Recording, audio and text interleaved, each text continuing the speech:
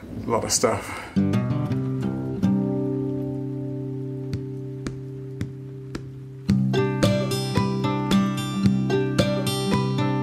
This video is going to be slightly different. Usually I'm riding the unicycle. Today I've kind of deconstructed it. So behind me, laid out in a very kind family's garage, I've kind of taken over their garage, is all my stuff. So this is currently all the stuff I'm carrying on my World Unicycle Tour, and I'm now going to show you what I'm carrying. I'm going to start with my camping gear. My stove is a little Primus Omnilight TI, and it's been pretty good to me. It's a multi-fuel stove, so it runs off pretty much anything you want to put in it. I only use it with petrol. This is my little petrol bottle, it's 350ml. And this will do me, I don't know, 15 cooks, maybe 20 if you're not cooking so long. A little lighter. And then these are the pans that I use to cook my food in at night. They're a little bit grubby at the moment. I haven't washed them. Need to wash them. This is my tent. It's an MSR Hubba NX, and it's been really good. I've had this tent for a year. I got it in Hong Kong over a year ago now. But I left the UK with a Terra Nova tent. And that one was okay, but the zip started to fail, and it got a bit blown over in a storm on top of a sand dune in China, and after that it just wasn't the same. So I got this new one.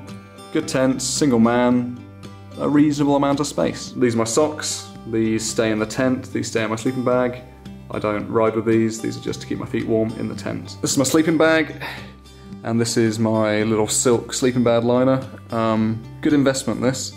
Keeps the inside of this one reasonably clean, and it gives another little kind of extra layer of warmth, this thing does. Sleeping bag, not as warm as it was, it's a down thing, it's a Chinese thing as well. I don't know that brand.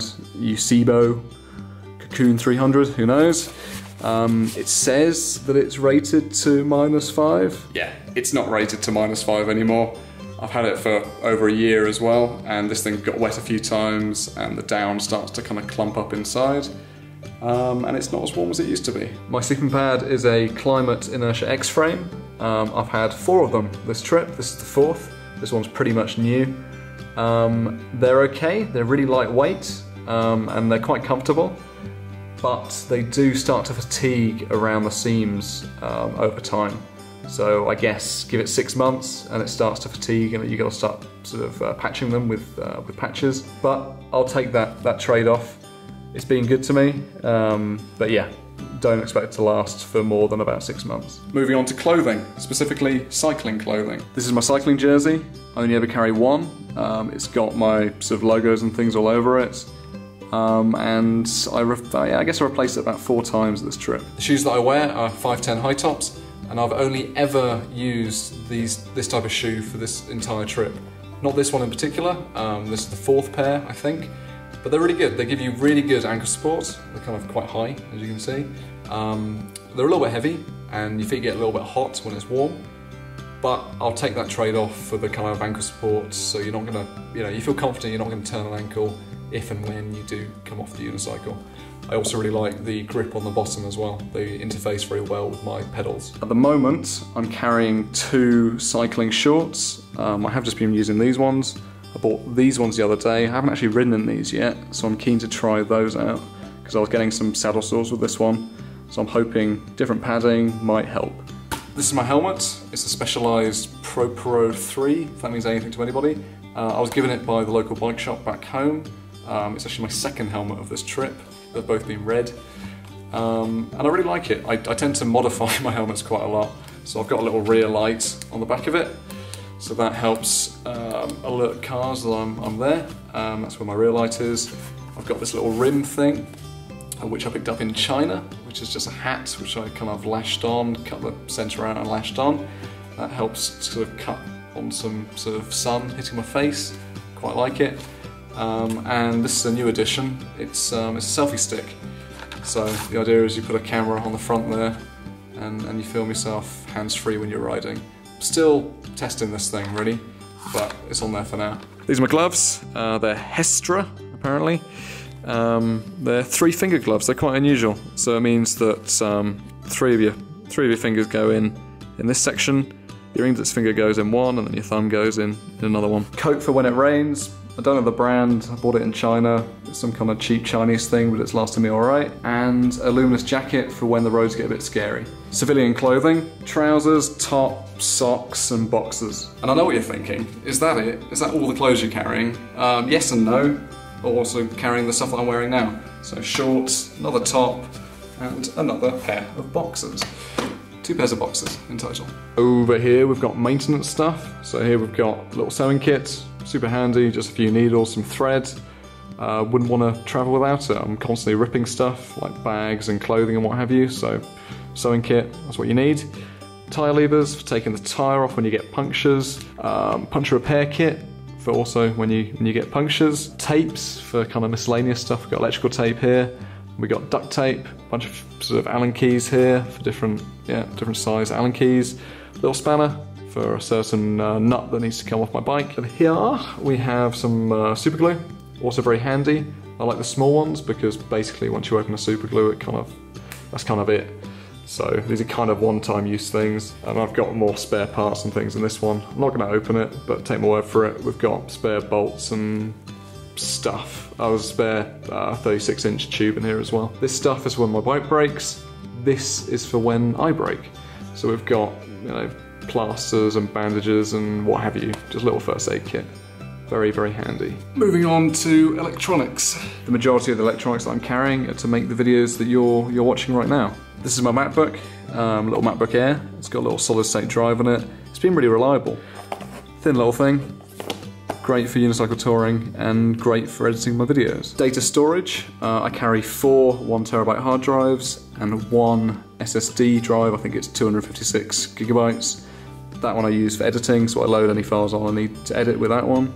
And then these ones is data storage, so this one is a direct copy of this guy, and this guy is a direct copy of this guy. So I've only effectively got 2 terabytes of storage, and then I've got 2 terabytes of backup of that storage. Okay, camera gear, exciting stuff.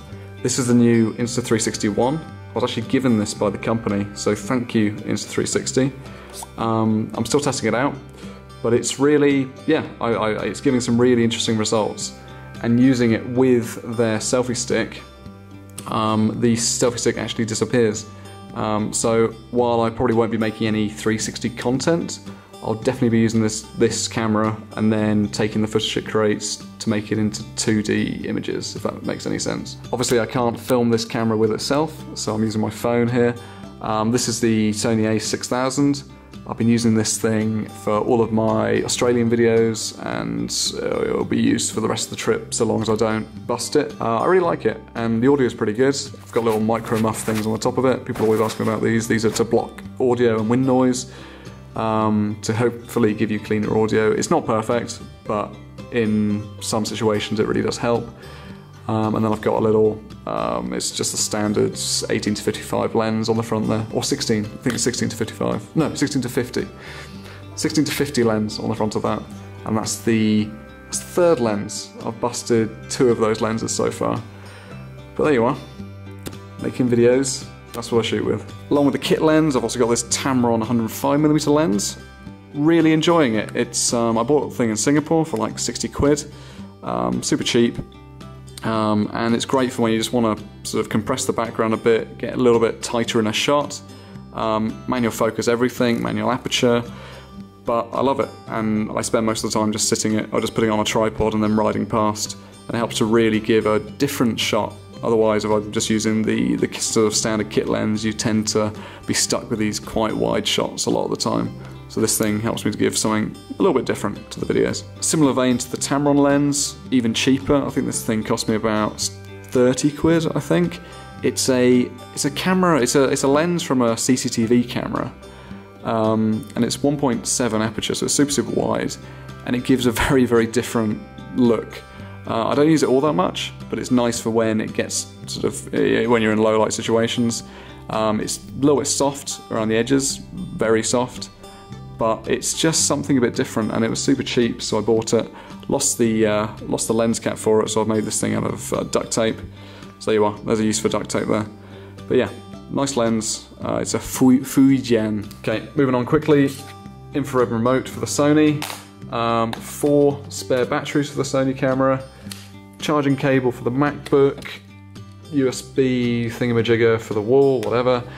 Got a 10,000 milliamp hour battery, only just got this. It's really good, be able to charge up all my kit in the tent and what have you, and then a bunch of cables, because you need that. This is my torch, my front light of my bike. It's just a multi-purpose thing.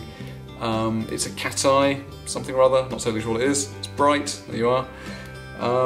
Dropped it a fair few times, seems pretty durable, and the battery on this thing lasts a really long time as well. I think I get about 10 hours on the high setting, and then maybe 30 on the low setting. And it's just a really solid light. This little guy's quite interesting. This is a spot tracker, and this is what updates my website, my Where's Ed page. So when it has battery, I just turn it on during the day, and it pings every half an hour or so, and it updates my route of where I am. And it's also got a little SOS button as well, which I've never pressed, but apparently it's difficult with one hand. But if you open that flap and then hold down that SOS button, the local police will get called. So that's or the police or the emergency services or whoever if you're in trouble. So that's pretty handy, keeps a bit of peace of mind, but as I say, never had to use it, don't think I will. I'm almost there, I promise. Okay, because I'm losing light and I want to get through this quickly, this next bit's just me a kind of quick fire round of miscellaneous items. Passport, money, bike lock, travel pump, baby powder for my bits, Sudocrem for my crotch, book that I've been carrying for a while but still haven't read yet, glasses case and cycling specs from iTech. Thank you iTech, they're great. Notebook, pen, Sharpie, toothpaste for my teeth, toothbrush for my teeth, Swiss Army knife, spoon, comb, folding backpack, buff, 4 water bottles, chlorine tablets for purifying water, a toy dinosaur called Clarence, and 2 final items, Christmas hat that Super Cycling Man gave me, and a medal that I was given by the family that I'm staying with here. They own a engraving business, and they engraved me my own medal. It's not gold, but it's very nice. And they also, same family, let me take over their garage today. I have to lay out all my stuff. So that's it, that's all my stuff. That's what I'm carrying in my unicycle. I now need to pack it into my bags and get on the road tomorrow. But yeah, just thought I'd spend the day doing this, showing you what I was carrying on my unicycle.